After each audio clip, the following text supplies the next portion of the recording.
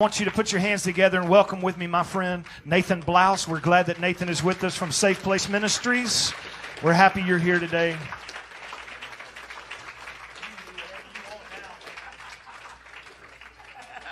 Praise the Lord. You can be seated. Amen. Thank you. It is great to be here. I am excited, and I'm excited that God can change us from the inside out. As a matter of fact, that is the process. I grew up in church where they said, well, it's got to get from your head to your heart. And the reality is it's the other way around. It's never going to get from your head to your heart because Jesus is on the inside working to the outside. So when you get an explosion in your heart where who he is as truth ministers to the experiential place of your heart, and that all connects, then your mind can start wrapping itself around it. Come on, are you here? So anyways, I lead a ministry called The Safe Place, and it is out of Dallas, Texas, so I'm not too far away from you guys. Normally I get on a plane, so this was nice to just drive an hour and a half and be here. It is a joy to be with you and your pastor, and I travel all over the country, and I just want to tell you, and I said this in the first service, and I mean this, I meet a lot of ministers, a lot of leaders. I can tell, I'm not saying I will be back, but I can tell when it's going to be a one and done and it's not going to be a one and done. And a lot of that is about relationship and who they are. And I'm telling you, you have the real deal leading you.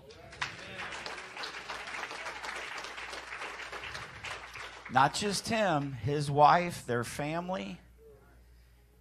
Jesus is perfect. And that's good because that means we don't have to be. We're all work in progress, right? But how many of you know there's a lady that had a real powerful ministry to youth, and her husband led the church out in Illinois. Her name's Jeannie Mayo. She has a statement that's really powerful, and she said this years ago. She said, if you want to make bread for others, you have to go through the flour mill yourself and be ground up. Come on, are you here?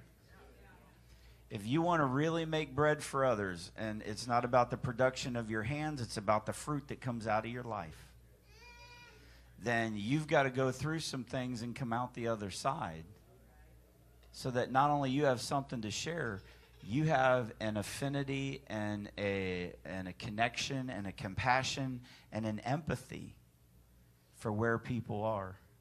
And I'm here to tell you, in the little bit we've gotten to know each other, your pastor, in his life and his walk and his journey, he's been through a couple of grinders.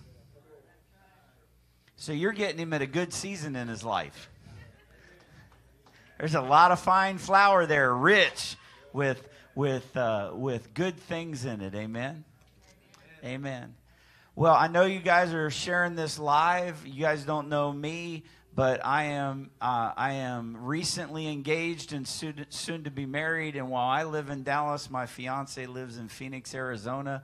And we did due diligence to make sure that she could see this today. And so I just want to thank her for participating with us. Hopefully she'll be with me in the future. But all kinds of good things. I want you to turn in your Bibles to Romans 12:2. We will camp there. They're going to put it up, so I'm not going to read it right now. My ministry, like I said, is called The Safe Place. How many of you know that unless you feel safe, you can't open up and really be yourself? The Bible says the word of the Lord is a strong tower, and the righteous run into it and are safe. Now, that's the Old Testament, the Old Covenant. In the New Covenant, John says the Word became flesh and dwelt among us. We beheld him. He touched us. He ate with us. He was real with us. He identified with us. We were able to touch him. He had bad breath. I hope that doesn't demystify Jesus for you, but the image that everybody had of who God was before he walked on this earth was not a good image. People thought God was angry with them. People still think God is angry with them. Not much has changed in 6,000 years. I was going through an airport one time, and I've got this t-shirt that says, "What is a grace culture?" And on the back of it, it says, "God is not angry with you." I thought that was just common theology. Man, I had 2 drive-by religious shootings happen. The religious mafia read my shirt and tried to drive-by shoot me. They wanted to argue with me. They wanted their God to be angry. I finally said, "Listen, your God can be angry. Go sacrifice to your God." If he doesn't look like Jesus, talk like Jesus, act like Jesus, and walk like Jesus, it's not him.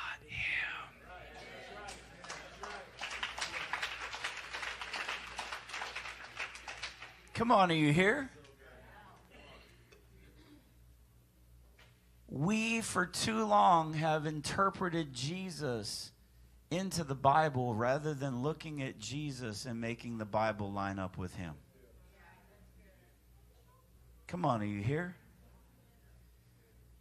Jesus came bringing relationship. And that relationship is a kingdom whose currency is love. Our kingdom is money. Some kingdoms is water. Some kingdoms is oil. His kingdom is love. So if you have this mindset in you today, this belief that Jesus is somehow waiting to drop the axe on you or the hammer on you before you go to bed at night, if you've got to go through a litany of all the things you did wrong and ask him to forgive you, if there's this fear that you have that any move you make, he's going to sneeze and turn you into ash. If everything I'm saying does not make any sense to you, praise God.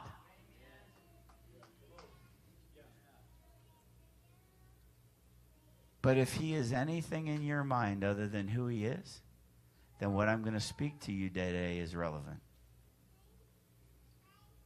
Because the reality is he, the Word, became flesh and dwelt among us. And now if you say yes to that Word and he lives inside of you, it's not we run into him outside here looking for a word to drop on us to try and get some kind of clarity. That's all nice. That all has its place. But the reality, folks, is the Word is in you. The Word, the living Word, Jesus, he's a strong tower in here. You are the righteousness of God in Christ. You can run into that place of refuge inside of you and find safety, find peace, find rest. He is your safe place. Here's the problem. We all know that. We can get excited about that. I can feel a goosebump. Then I walk out of here, I get in my car, and in 5 minutes I'm fighting with my wife or my kids. Where'd that go? Listen, he didn't jump out of you just because you got in the car and now you're going rather than That's the dichotomy that we're all in. And that's why Paul writes here, and that's why this is so important. Romans 12:2 says, "Be not conformed to the patterns of this world. Be transformed by the renewing of your mind. Then," or that in this passage, "that you may prove what is that good, acceptable, and perfect will of God." I have lots of people come sit down with me one-on-one. I say, "Hey, what are your hopes and expectations of our time together?" And they say, "I want to know what God wants me to do." There's a this, then that in this passage. Be not conformed to the patterns of this world. Be transformed by the renewing of your mind. Then you'll know. When? Then when? Then when after you've not been conformed to the patterns of this world, but been transformed by the renewing of your mind. So listen, I'm here to tell you today, God wants to do mind renewal. People say, well, what exactly is this? Well, let me tell you, it's not deliverance, because we're not looking for a demon behind every bush. I'm not saying they're not there, but we ain't looking for them. If I said, hey, we're going to do deliverance, and I gave you a break, maybe half of you'd come back. Listen, I was in so much pain when I was growing up, I'd let anybody do anything to me to get out of pain. And I went to a deliverance session one time, and I had to get delivered from the deliverance session. I walked in freer than when I walked out. I'm not kidding. I had to call a friend and say, I need you to pray. I can't even think straight right now. I don't know what. They were calling stuff out. Must have been a demon walking by going, hey, somebody's calling my name. Let's jump in. I'm not saying they didn't mean well. I'm not saying they don't even help other people. It just didn't help me that day. And then, as Pastor said, I don't know if it's this service or last service, if I called it inner healing, we'd all leave, go for our break, come back, all the men be gone. Honey, you can get all you want of that inner healing. Bless God.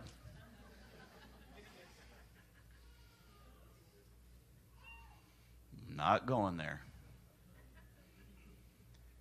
But if, and I'm saying this to you today, if I said that at the end of this we were going to pray and there's more than a likely opportunity that God wanted to renew your mind in some way, who's against that? I mean, if you're against that, I don't know what to tell you. And this is Paul's Magna Carta, one of his big statements in Scripture. Be not conformed to the patterns of this world. Be transformed by the renewing of your mind. Then you're going to know how to go, where to go, why to go. So let me tell you what that isn't. It isn't for somebody else and not you. Paul says, put it up there again, boys.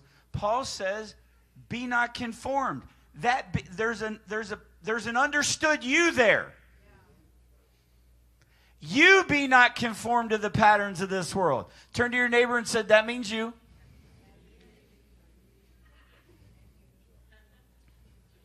You can't nudge your spouse on this one and get out of it.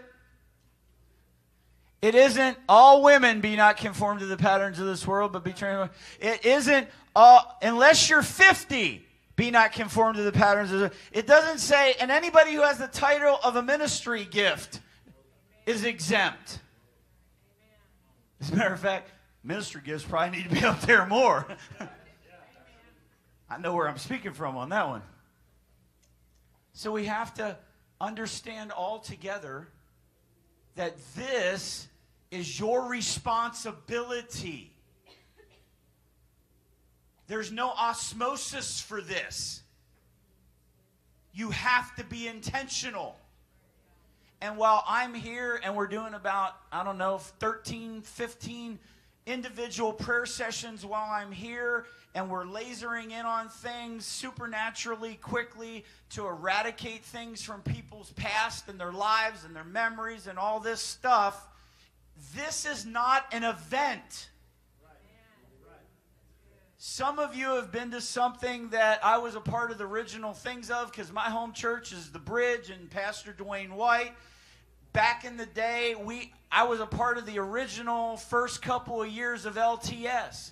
LTS is an event. It's a supernatural experiential training where you drink water out of a fire hydrant, your mind blows off your head, you sit with somebody, and your heart gets expanded, and it's awesome, and it's an event. But that is not the end, the beginning, or the end of mind renewal. It is not an event. It's a way of living.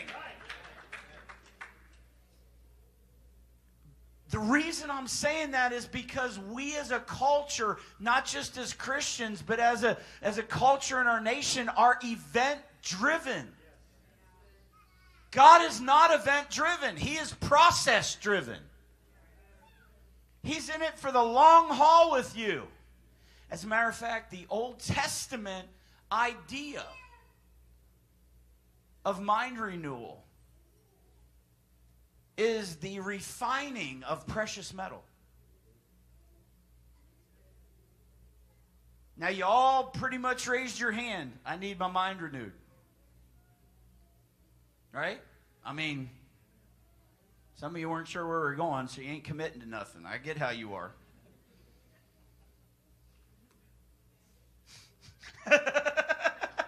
So I know where we're going. You want me to go there? That's a whole nother message. Precious metal. So what happens is the heat gets turned up on this hunk of metal. Maybe you're gold, maybe you're titanium, maybe you're platinum. The heat gets turned up and you, the real essence of you, liquefies. How many of you know when you're in the pressure cooker of life, it kind of feels that way? You turn into... And you're wondering what's going on, and everything feels out of control, and your emotions are going everywhere, whether they come out of you or you bury them inside, they're still there. Yeah. Don't think for a minute you folks that don't throw your emotions out there and get animated like me are exempt. Just because you look calm on the surface doesn't mean you aren't feeling it. And I'm kind of scared for you because there comes a day where there ain't no more wiggle room inside and you volcano.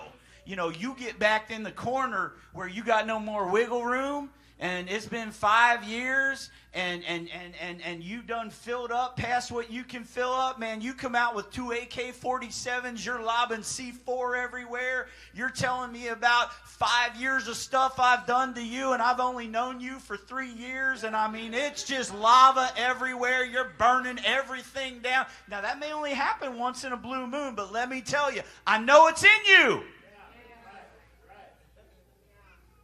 At least with me, you know where it's coming from every day. You may not like it. Come on. Can we be real today? So the impurities, they have to be seen. The dross is not dross in the sense of it till it comes up. These impurities got to come up through the liquefied you, not the solid you. If you stay solid, they stay in there. So the heat and the pressure is your spouse. I got real with a couple one time and told them what marriage really is, and they walked out, and the woman come up to me and said, "I don't think you should do marriage seminars." She said, "I don't think anybody would feel good." Marriage is not ultimately about your comfort or your pleasure. It is the ultimate place of choosing to transform and look like Jesus. We need to start readjusting our expectations of marriage, and maybe some of them would stay together longer. You are in covenant, which means this should be a safe place for me to be any way I am. I'm not saying disrespectful or abusive, but I should be able to totally get naked in front of you, not just physically, but emotionally, and I know that I have the security that you're not going anywhere. Listen, guys, don't compare your wife to your guy friends in your cave. Women, don't compare your husbands to the women that you hang out with and think if he'd just be more like them. We're not. That was kind of loud. We're not. We're never going to be them. We don't think like you. You're going to have to tell me every time the list that I have to get at the store.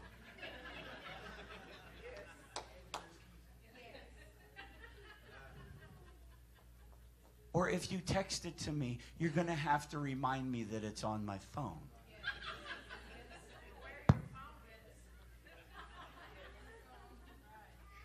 I am not you.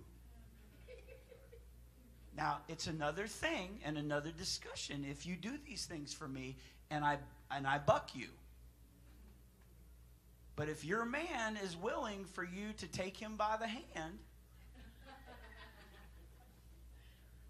and let you help him, then you just keep helping him because he's not you. That's a good place for all the men to say amen. Thank you, guys. Trying to help them. Trying to transform their minds, right? That wasn't in the notes. I guess y'all needed that because I'm like so far off the reservation. That wasn't even in the first service. Marriage is about ultimately a pleasurable experience. Marriage is about a good thing. But marriage is work. It doesn't come natural. You are two completely opposite people. I mean, if you haven't physically looked in the mirror lately, you're opposite. That goes into your soul. That goes into makeup. That goes into... So why would you think this is going to be easy? If we adjust the expectation, we may be able to breathe and have grace for each other.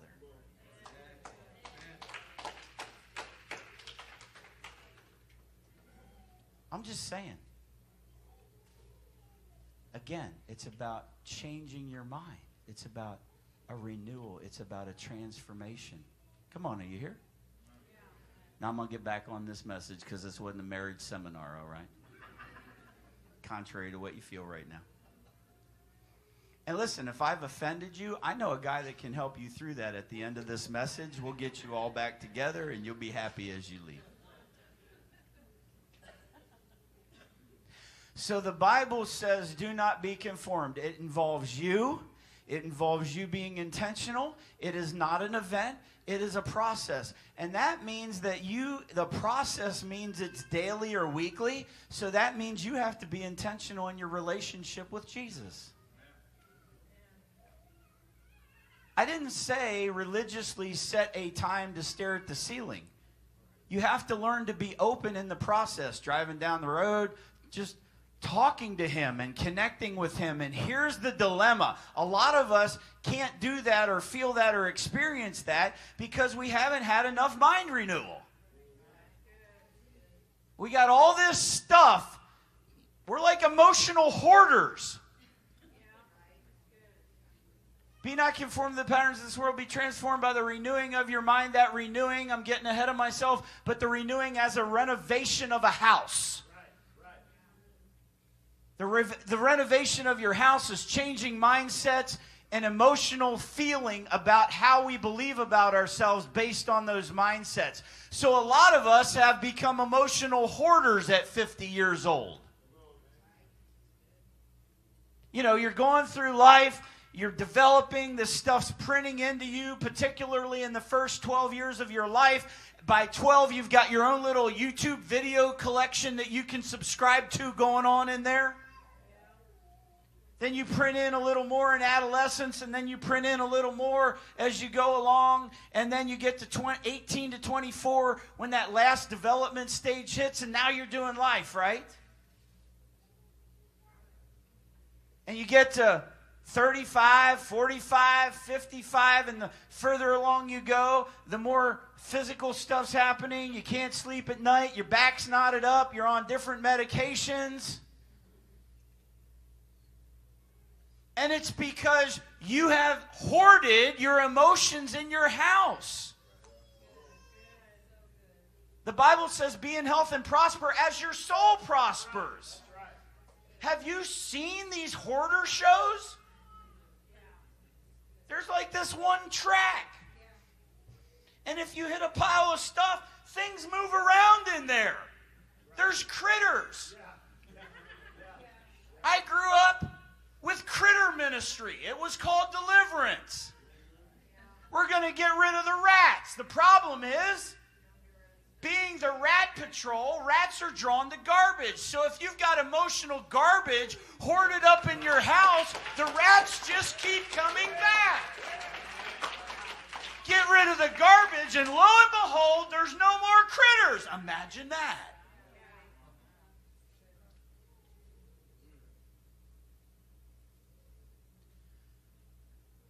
So be not conformed to the patterns of this world. Has to be intentional. Has to be daily and weekly. It's in the Lord's Prayer. Where's it in the Lord's Prayer? What are you talking about? Line 4. And forgive those indebted to you. That's just a statement. It's about forgiveness, but it's actually about managing your own soul. And there's a lot more that goes to that. Did you know you can get stung today but not be offended until 10 days from now?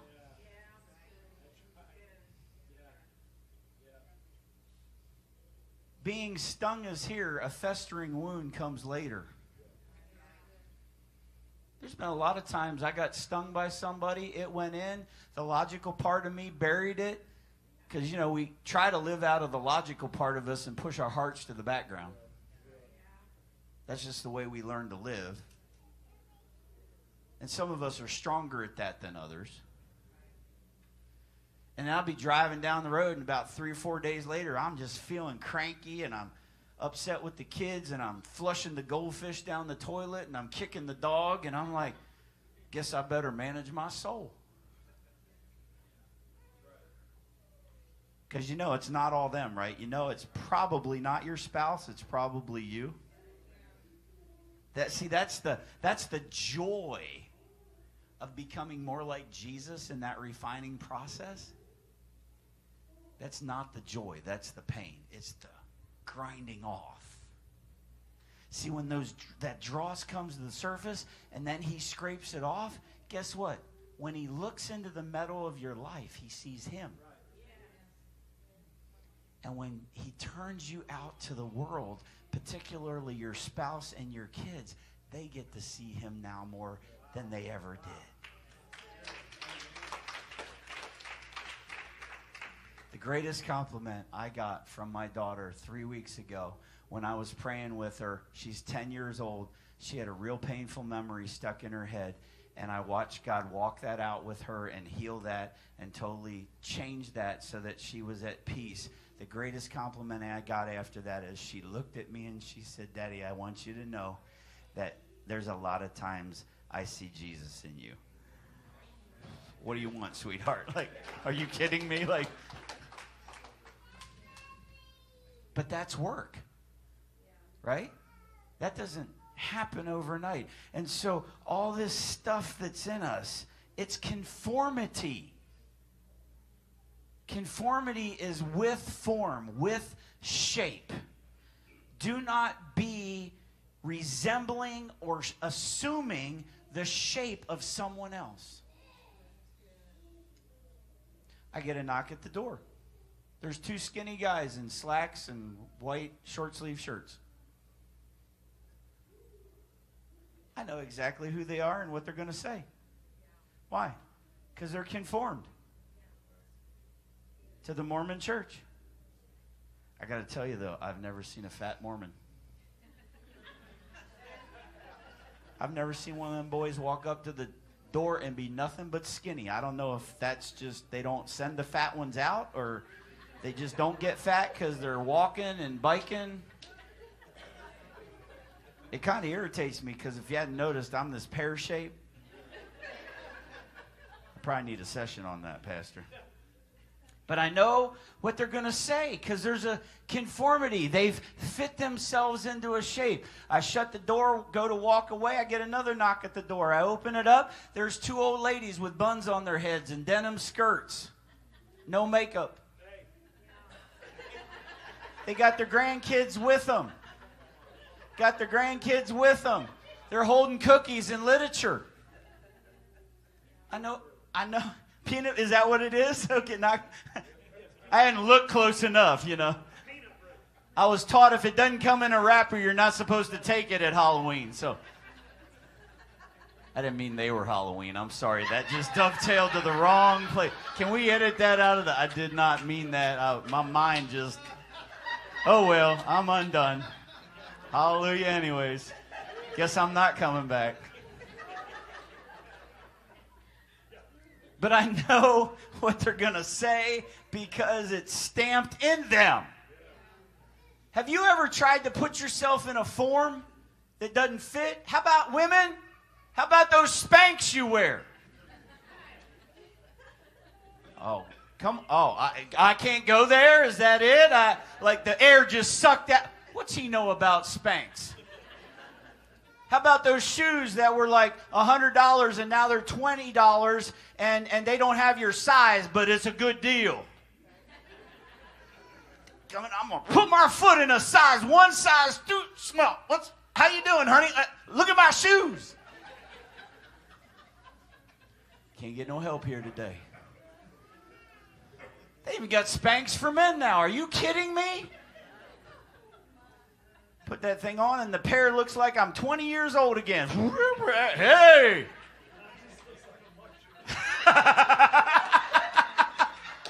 What are you trying to say? I don't know about that. No mushroom. I don't know about that. It's not comfortable to be in a form that doesn't fit you. And so when I was going through a healing time and a God changing the conformity of my mind into something else, all of a sudden I saw this visual picture inside, and it was this stick figure guy. And I knew that stick figure represented me. And all of a sudden I saw this hand go across this canvas with this brush, and there was like this rainbow of colors splashing itself onto the canvas, right? And then I saw this stick figure trying to take all the color and stick it in his head, and it'd shoot out his feet.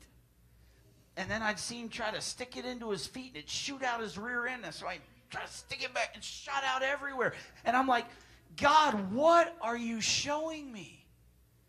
And he said, this is you, Nathan. This is what you do with who I've made you to be. I never colored you in the lines. Quit trying to fit who I made you to be into something I never made you to be. He's saying that to some of you today. Quit pushing who he made you to be into something that doesn't fit. Where does that come from? That's a great question. It comes from this conformity. This resembling the shape or the likeness of something other than what you should. And where that starts is in your family of origin. I don't care how many of you don't want to blame your parents for things and how many of you don't want to look back. Listen to me. Your history is only your history when it's dead to you, and all you do is remember it, and it doesn't drive with you in the back seat of your car every day. And when you look in your rear view, you're seeing everything of your life live with you in the present. So while I'm not about being a victim and blaming everybody, I'm also not about ignoring things like it's not what it really is. I need to own me regardless of what's happened to me, and I can only do that if I let Jesus do something about it in me. And so we've got these places, these family gardens, if you will, these places of relationship where I was printed into that, unfortunately for me, I had no choice in, and I had nothing to do with it in that way. Does that make sense? And the first place of conformity is your family of origin or your family garden that you grew up in. And then there's one right beside it. It's called your school garden or family of origin. And then there's another one for some of us right beside that. It's called our church garden. And that family of origin. There are spheres of relationship that printed into our lives and impacted us. And here's how this works. Not only is it about being wounded that you need to forgive, it's about these memories and these clips. See, your mind, your soul is so big and so amazing. We don't give it enough credit. God did, because God resides in our spirit, all of God. You know, like the genie in Aladdin.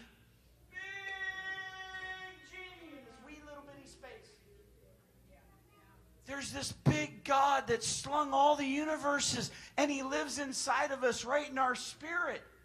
He created you with a soul that could embrace all of who He is and experience Him. Your soul is ginormous. Look.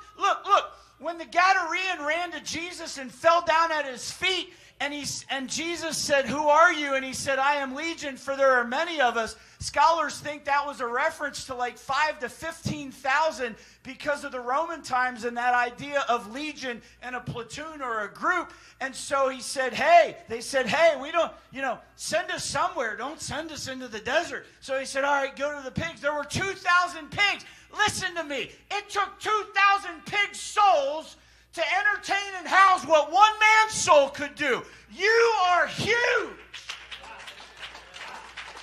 You are way beyond what you think you are. Because God created you to experience the fullness of Him inside. And so where we get tripped up is what we believe. And what we believe is printed to us in life experience. So if I pull a negative memory out of your past, which your logical day-to-day mind doesn't remember. See, that's the beauty of your logical, non-emotional part of you. It keeps going day by day. It goes to bed, wakes up the next day, doesn't remember a daggum thing. Problem? Your heart doesn't forget a thing. It's all there. I've had so many people sit down with me. We do all this stuff. I get to know them. Then I say, "Jesus, what do you want to work on?" He brings something up they didn't even talk about. Well, I didn't even remember that. I didn't know that was there. No, you did. Your heart holds it. It's just you've so not lived out of your heart, you don't know how it works anymore. And then, by the way, anger is not a personality trait. It comes out of your heart. So if you can be angry, you can learn how to out of that same heart to be kind and gentle. I'm just saying. It's all there. We just need to learn how to do it, right? So we've got this memory. Just one. It doesn't have to be a big one. It doesn't have to be a molestation, a rape, being thrown across the room, watching your dad beat your mom's brains out. It can be as simple as, I was standing in show and tell. Going to talk about my Hot Wheels or my Barbie doll. And these are all my friends. But something happened between when I got up and I stood here and I looked them all in the eyes. All of a sudden, they became something other than my friends. And this whole process became ominous. And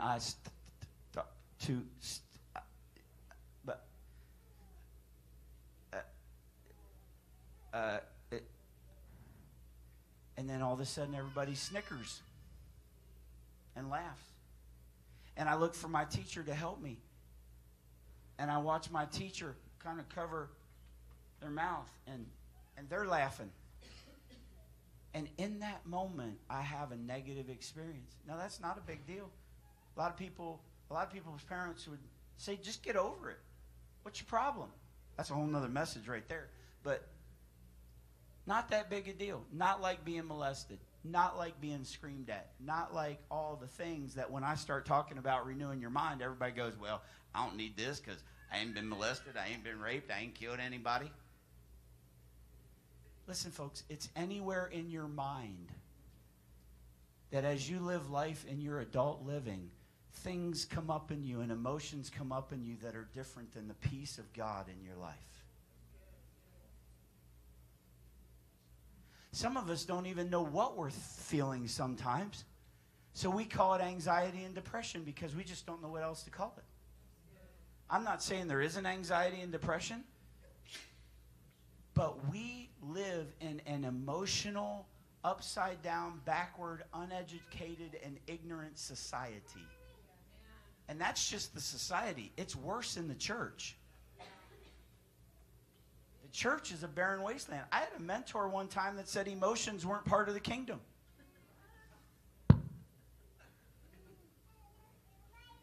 what to do with that.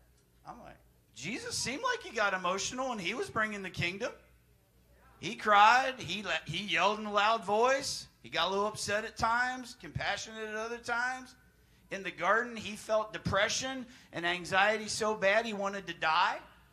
It's all right there if you dig it out. He felt everything you feel, so you're allowed to have your emotions. They're yours. I don't care what your conformity told you. You're not a drama queen. It's the way God created you, and you're allowed to be that way. You just need to learn how to manage it.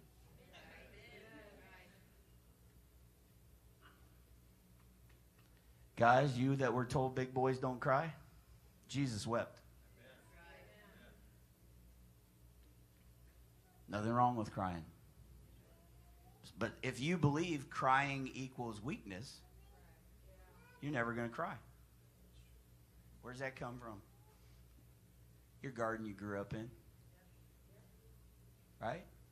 Be not conformed by the patterns of this world. Be transformed. Transformed means turned into a whole new shape. Conformed, trying to fit myself into a shape. Transformed. Turned into a whole new shape, a whole new structure. That is the renewing of your mind. What is this new shape and structure you're not to fit into? You're to change into Jesus. That's why it's supernatural. You can't do that to yourself any more than you could heal a goiter on the side of your neck by yourself. Or you could grow your own leg out 3 inches by yourself. It's no different. It's supernatural when God heals something physically. It's supernatural when he transforms what's inside of you into a place of peace in his kingdom. Come on, are you here? Listen, this process that I'm talking about is, the word here is metamorphosis. It's where we get the idea, or where science has come up with, you got a caterpillar, you've got a chrysalis, now you've got a butterfly. We all know that, but do we really know it? Do we really know what's going on here? Because what happens when this caterpillar goes into this butterfly, what happens in this chrysalis is literally everything about the caterpillar goes away. It literally turns into a goo, a soup that is not in any way the caterpillar anymore. And there are these cells inside the caterpillar called imaginable cells.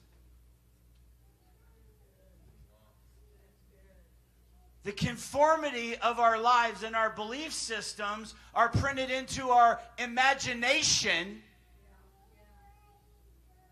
There are these imaginable cells, and these imaginable cells can become anything that they're told to become.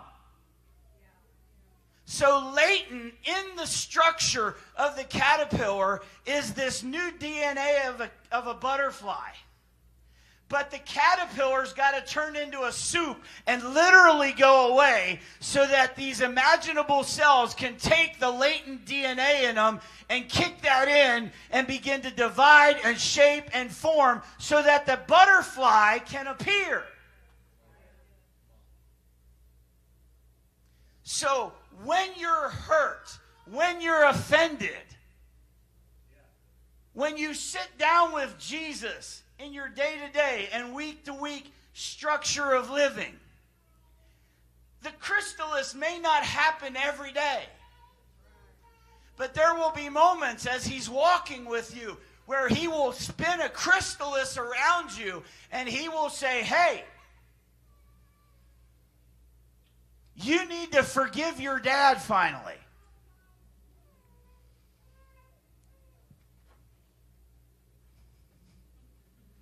No. Fine, stay in the chrysalis. And he's just going to keep loving you and proving himself to you until all of who you were out here comes into a goo. And that which is him in you can be recreated so that when you walk out, you look like him. Come on, are you here? You got this image and this print when you were molested as a little boy or a little girl. It's in there. And there's beliefs in there. I'm dirty. It was my fault. I wanted this. I'm a bad person. And you sit down with somebody like me and you go into the chrysalis and I have you go there and we forgive whoever that was. But we don't stop there because forgiveness is not mind renewal. Forgiveness gets rid of the infection of what happened to you, but now God's got to do surgery on your mind. And I can tell you that you're a good person, and you can look at you with scriptures on 3x5 cards painted all over your life, and you can declare you're a good person, but when you go to have intimacy with your spouse, you become a bad person. Because that moment triggers the program that was printed into your mind like a computer, and it starts to run, and you start to shut down, and you start to feel dirty, even though there's nothing dirty about it. Even in your conscious mind, you know there's nothing dirty about it. But this program comes to your present living, and now there's a problem.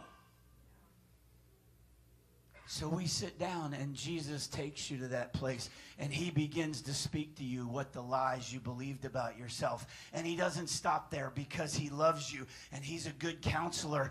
And it's not like when you go to counseling and you tell your story and all this stuff comes out, and you walk out and you're all raw and you're all wide open, but nothing's changed, but at least you've got some relief. No, he takes it one step further because he wants to transform you. He wants to take you out of this image that you thought you were, and he wants to change you into a whole new image. And so he doesn't leave you there. He's not giving you truth. He is the truth. And he talks to your small t truth of what you believed and the lies you believed, and he speaks to it as capital T truth, and his big T truth wipes out your small t truth, and he says there was nothing wrong with you. It wasn't your fault. You didn't deserve this. You're not dirty. You're not the problem. The perpetrator was the problem. And because it's him in truth experiencing that with you, you change in this chrysalis.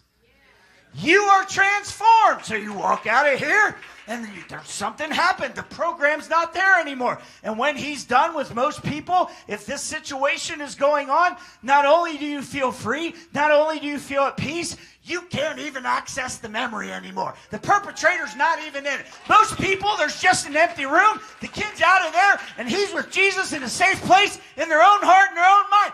That is supernatural mind renewal. You can't do it. I can't do it. But there is one called the Christ, the Son of the living God, who takes away the sins of man. He said when it's finished, and now he's walking it out in your life. Hallelujah. I can't preach that any better. Thank you, Jesus. Hallelujah. And he does the same thing with the memory. Were you embarrassed as a little boy or girl doing show and tell? He does this over and over and over. He wants to renew your house.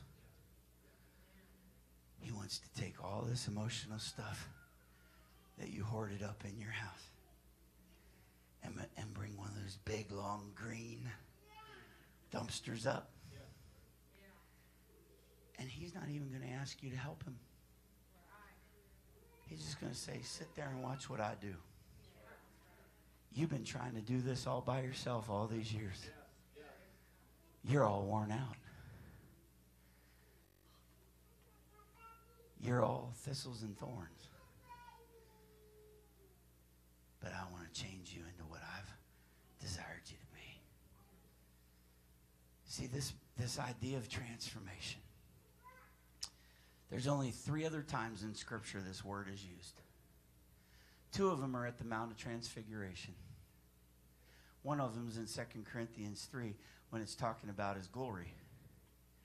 At the Mount of Transfiguration, that transfigure is the same idea as in this catalyst. When he was on the Mount of Transfiguration, he was giving them a prequel to what was coming out of the cross. Come on, are you here? And this transfiguring is the transformation, because when we walk out of this chrysalis, people go, I know you're you, but you're not you. Something's changing. And the people that say that to you first, if it's really changing, is your spouse. They know. You can say all you want, but when you start acting different and don't even have to say it, come on, are you here? Your kids know. They ain't walking on eggshells anymore. But let's just back one up. Some of you come from houses where there was no emotional connection. It may as well would have been being in a hospital or a doctor's office waiting room. It's not just about what's negative that hurts you. It's about what wasn't there that hurts you. We always focus on all the negatives in terms of what got committed to your life in pain. But there's a concept that some of us need to understand. It's not just what got committed to our lives in pain. It's what got omitted from our lives in good emotional connection. That doesn't create wounds. That creates voids and empty places inside of us that we can't figure out how it got there or where it came from, because this happens every day of your life. It's not just one time in an event where a knife went in and created a big wound and you're bleeding out every time that knife gets hit. No, this is every day of your life. Your heart wasn't held, you weren't loved on, you weren't made to feel safe, and you don't know that until you get out on your own, because you're developing. You don't have a program in your head that goes, hey, tell your parents they didn't love on you today.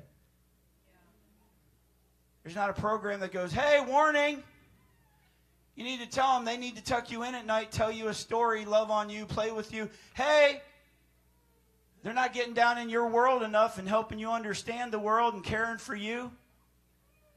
Hey, tell them your love language is physical touch. They need to hug you more. Hey, tell them your love language is words of affirmation. And rather than be critical and tell you everything you're doing wrong, you need to jump up and say, hey, tell me everything I'm doing right and help me with what's going wrong.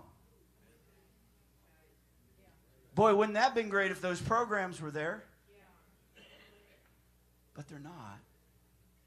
So it's not just what people did to you. In some of our lives, we would say, I have great parents because they provided, there was food on the table. But if I get to know you, there was no emotional connection. They were withdrawn. They didn't show emotion. They didn't connect to your heart. And that's why you have trouble. And it is. It's not because anything overtly negative happened. It's just you lived in an emotional vacuum, and that creates its own damage. So a lot of people say, I can't hear God talking to me. I can't connect with God. That's because he connects with you through your emotional heart. And if your heart is so full of emotional junk that you can't even walk through your own house, how do you expect God to connect with you? Does that make sense? So today, as we close, I just want to walk you through 3 or 4 prayers that hopefully are going to lift things out of your heart. We're going to corporately, obviously, I can't sit with you like I would one-on-one and go detailed into some of these deeper memory things. That's a one-on-one neuroscience experience. Right now we're going to do a family practice healing. And if it goes the way it went this morning in the 9 a.m., a lot of you are going to leave with a lot less in your emotional house than what you walked in with. So let's bow our heads. Thank you, Jesus. Jesus, right now, literally from today, the whole way back through your sons and daughters' lives, wherever we need to go, would you bring one person that they need to forgive up in their hearts and minds right now? Another way of saying that, Lord, is if somebody from their lives walked into this room and they had anything other than calm or peace towards that person, would you just walk that person through the door of their mind right now? Maybe they're actually even in the room with them right now. Maybe it's a spouse. Maybe it's a family member. Maybe it's a child. Maybe it's a parent. God, maybe it's themselves and maybe it's you.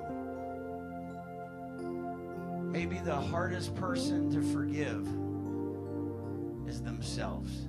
They're blaming, regretting, resenting, beating themselves up. They're their own God, their own taskmaster, their own punisher. And maybe it's you, God. Maybe they need to forgive you. Maybe they believed, maybe they hoped, and maybe what they prayed for didn't come to pass. And their heart is hurt, it's sick, it's disappointed, and they need to forgive you. Whether somebody's come up in your heart and mind, whether somebody walked through that door, I want you to all pray this out loud. It doesn't need to be loud. But you opening your mouth may give somebody the courage to open theirs beside you that really needs to let go of some things today. Let's pray this together. Jesus, by an act of my will, I choose to forgive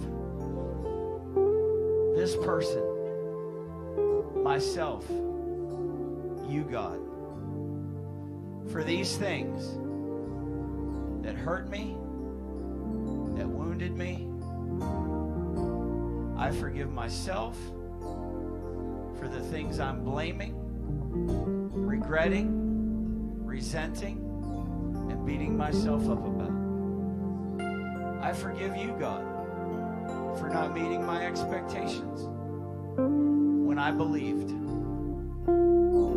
And I release all these things to you, Jesus, with all the hurt, all the pain, all the anger, the rejection, the disappointment, the guilt, and the shame, and all the weight these things have carried in my heart and mind, and I let it go. Now, Jesus, show each one of your sons and daughters, whether in thought or in picture, bring to mind in each one of your sons and daughters one place where they're carrying something as a burden or a care that you've never asked them to carry. Bring that situation up in their hearts and their minds. Maybe it's a business owner and they're carrying the weight of their business. Maybe it's a marriage. Maybe it's financial difficulty. We have a lot to do in this life, Lord, but you've never made us to carry the weight of life. Show each one of your sons and daughters one situation, one place that they've assumed ownership emotionally of that thing, of that situation. Let's pray this together. Jesus, by an act of my will, I choose to release this situation, these circumstances, this burden, this care.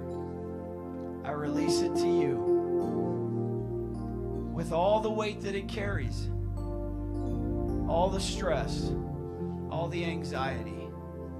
I release it all to you, and I let it go.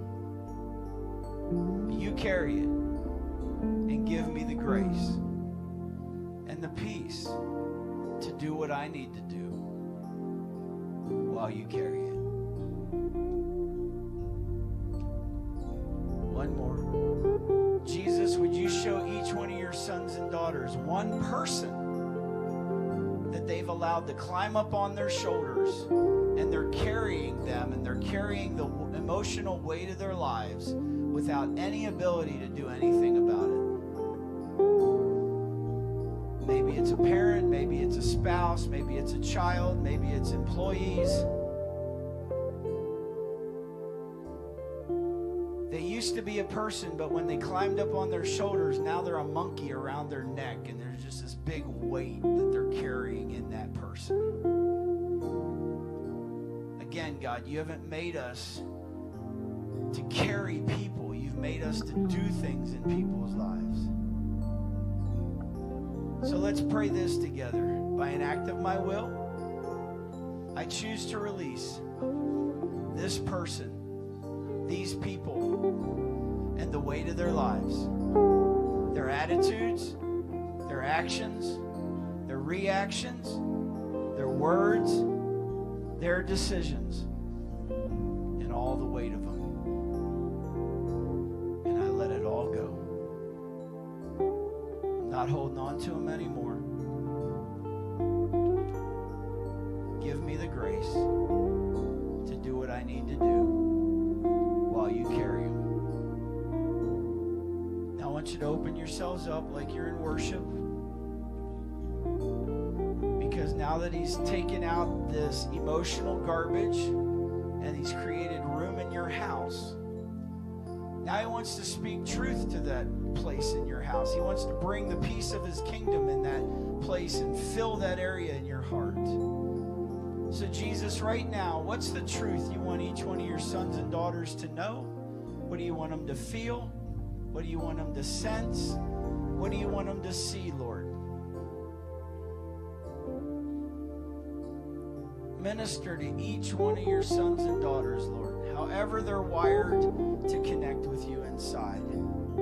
If they're thinkers, give them a thought so that they can think about the things that you want to say to them. If they feel inside, just bring your love and your care and your safety and your concern. If they're visual, give them a picture of what you want to say to them and then minister that to them.